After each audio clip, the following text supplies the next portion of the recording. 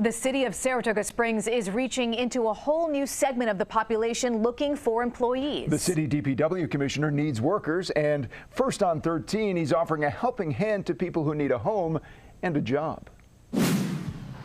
How many years were you homeless? 10 years. 10 years. 10 years I lived in the woods, actually.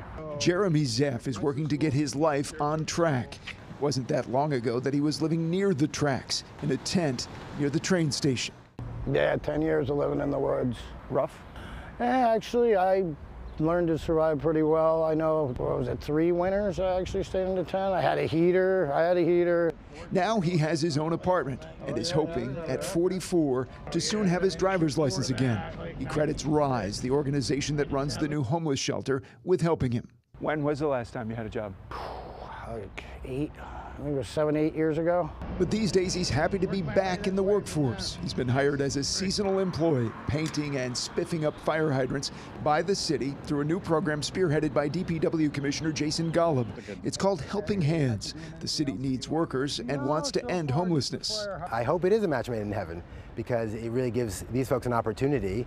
And in my ideal world, they are a seasonal worker for us, and then they find full-time employment.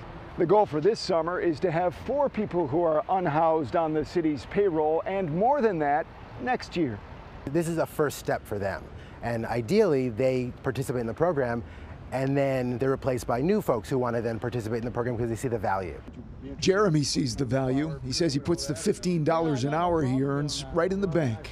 How important is it to get a little part-time job, a little part-time income? It's fantastic. I would never complain. I'm actually surprised I was able to get the job I was able to get, really.